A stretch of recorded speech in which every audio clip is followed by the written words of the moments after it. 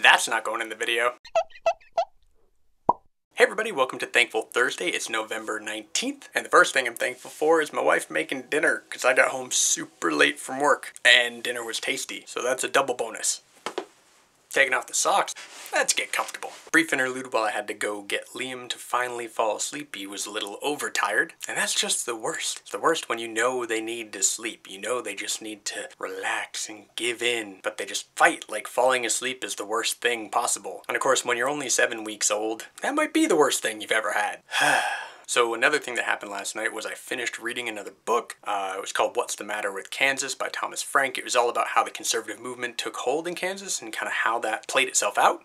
It's the 18th book I've finished this year. I have a goal every year of doing 24 books, at least 2 books a month, and it always ends up this way. It's always really close to the end of the year and I've got like a handful left to go to meet my quota. It's usually because during the year I jump around in different books. So I've got like, 5 or 6 or 10 books that are like a certain portion of the way through, and now I just need to kind of grab hold and plow my way through the rest of them, and hopefully I'll make my goal. We'll see. Whatever does end up happening, I'll put the list of all the books that I've actually read during the year at the beginning of the new year. So today's Thankful Thursday video is kind of mixing in my passion for politics as well, because what I am thankful for today, actually let me take a step back. Decades and decades ago, this country was faced with a whole new level of fear. There was a madman on the rise in Europe coming out of Germany, and he had just allied himself with Japan. And World War II was in full swing. Now the US had a lot to be afraid of. We had just been attacked in Pearl Harbor. We knew Japan was coming after us. And I'm not saying we shouldn't have gotten into the war. We did for a whole bunch of different reasons. And obviously one of them being someone had to stop Hitler, and not that we did it all on our own. We came in and we were definitely the big straw that broke the camel's back. But during that time period, before the war was over, that fear, that paranoia that got created about the other, about fighting the German and the Japanese, led this country to do something incredibly horrible. And that was build internment camps on American soil and fill them with American citizens. We rounded up all the Japanese that we could find and put them into these camps. And this wasn't summer camp. And we jailed everybody up because we just didn't trust anybody who was Japanese, because we were at war with Japan. Now, decades later, the government finally gets around to actually issuing a proclamation apologizing for doing such a horrendous thing, a short-sighted and awful act based purely out of fear and not fact. And then you get to today, and we're talking about something so incredibly similar that it makes me nauseous. For all the governors out there and all the politicians and the senators who are thinking it's a good idea right now to close the doors to Syrian refugees because they could possibly be jihadists, they could possibly be part of ISIS. And all of this, of course, being cued off by the attacks in Paris. But here's the biggest problem with that. If you're going to say, we can't trust anyone who is like those people who pulled off the attacks in Paris, it is because of the attacks in Paris, and they were jihadists, and ISIS has taken credit for those attacks, then anyone who is like them, we can't trust. We can't possibly vet them. If you even follow that logic, then it is not Syrian refugees that we need to be blocking. According to top officials in Paris and in the EU, so far, everyone who has been identified as part of the Paris attacks were EU nationals. These were French and Belgian-born citizens. So following that logic, we need to ban or round up everybody from France and Belgium, not from Syria. Now obviously Syria is where ISIS has a big stronghold, and that's where they're pushing really hard to gain control of that whole country. But there is no direct correlation between a Syrian and an ISIS fighter. Just because many ISIS fighters happen to be Syrian or happen to be from that area does not mean everybody is. And those governors, those politicians are saying that we should close the doors, that we should possibly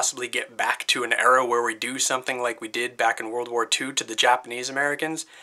Shame on you. And that specifically includes Mayor David Bowers of Roanoke, Virginia, who actually specifically mentioned the internment camps as part of his justification for blocking Syrian refugees. He actually took that horrible piece of history. He took images like this and said, yes, that is a good thing that happened. We did it because we needed to be safe, and we should do something similar now. If it's not put camps together, it's block them from coming in and sending them back to ISIS. Do you know what happens to Syrian refugees who go back back to ISIS, they get killed. ISIS doesn't actually want them running. ISIS is not trying to push people out of the country. They actually consider it a grave sin, worthy of death, to leave the homeland. And everyone's becoming so blinded by this fear. You've got people like Mike Huckabee, who's making statements saying, you know what, it's always Muslims, it's always Syrians, and he can't think of any terrorists in recent memory who possibly hurt innocents that weren't Muslim. Does he forget about this guy, Dylan Roof, who killed 9 people in cold blood inside of a church? He's a white guy, and he did it because he hated black people. In fact, the number of people who have been killed on US soil is higher for domestic terrorists, for people who are fighting for either white pride or a certain religious preference that are not Muslim. But you'll never hear someone saying we need to round up all of those people, because it can't be done and it's a stupid response. And to those people who say we should be more like France because look at what happened after France got attacked. The day after, or 2 days after Paris was attacked, they sent jets down to Syria and they bombed the hell out of what they think is an ISIS stronghold. There were a number of sorties run, 20 bombs were dropped that day, and they continued to do it day after day. But here's something people should realize is that while that did happen, the US has been involved in that as well. Even Russia is involved in that as well. There's bombing going on all over Syria, and it was happening before the Paris attacks. So it's not like France is the first people to come along and say we should send bombs over there. The problem is it's making a minimal effect. While ISIS is losing ground in certain key areas, what we're trying to do doesn't actually work, because you can't bomb an idea. You can't bomb a way of life. And that's what it is to these people. These fighters in ISIS, they can go to any country. And in fact, going right back to the Paris attacks, these were all, again, nationals. These were French and Belgian citizens. They were not Syrians, and they were not people who were brought up in that world. These were people who were raised in Europe, and they were radicalized online or through various other methods. And once you understand that fact, you see the fallacy of trying to block an entire race of people, because this is no longer about a race of people. This is not an ethnicity, this is an idea. And anyone can have a bad idea. So, getting back to what I'm thankful for, I'm thankful for those people in positions of power who were ignoring that fear, who are seeing through that haze of hatred and paranoia and doing the right thing. I'm thankful for the fact that while we say we should be more like France because France sent jets over and bombed the hell out of that city, France actually, just days after the Paris attacks, said, you know what, we're not only not going to refuse Syrian refugees, we're going to take in more. President Hollande actually increased his commitment from 24,000 in September to 30,000 Syrian refugees. And when you talk about what we're taking in, the people that we're trying to stop from coming into the country, we're barely taking 10,000. That was our limit. Do you know how many people have actually run from Syria? 4 million. Let's not get into this idea that we're taking everyone from Syria and bringing them here. We are taking a fraction of a fraction. And then I'm thankful for those people who are here, like Minnesota Governor Mark Dayton, who called out all those other governors and says, I think it's showmanship on the part of the governors. I want to protect the people of Minnesota every bit as much as those governors want to protect the people of their states. To stand up there with swagger and say, I'm going to prevent the wrong people from entering my state, to me is just ludicrous. And there's Oregon Governor Kate Brown, who said on Twitter, clearly Oregon will continue to accept refugees. They seek safe haven and we will continue to open the doors of opportunity to them. The words on the Statue of Liberty apply in Oregon just as they do in every other state. Senator Elizabeth Warren, who did a 12-minute speech on the floor of the Senate and at one point said this, we are not a nation that delivers children back into the hands of ISIS murderers. It is easy to proclaim that we are tough and brave and good-hearted when threats feel far away, but when those threats loom large and close by, our actions will strip away our tough talk and reveal who we really are. Washington Governor Jay Inslee, who said this, I live on Bainbridge Island, this little island just west of Seattle, and it was the first place where we succumbed to fear in 1941 after Pearl Harbor, and we locked up Washington and American citizens, and we sent them to camps for years while their sons fought in the army in Italy and were decorated fighting for democracy. We regret that. We regret that we succumbed to fear. We regret that we lost moorage for who we were as a country. We shouldn't do that right now. And then of course at the top of the list, I'm thankful for President Obama, who called out those people, those governors who say we should stop bringing in Syrian refugees. And while you might think he did it in a childish way, he's making a good point. When he said this, apparently they are scared of widows and orphans coming into the United States of America. At first, they were too scared of the press being too tough on them in the debates. Now they're scared of 3-year-old orphans. That doesn't seem so tough to me. If he had a microphone with the seal of the presidency on it,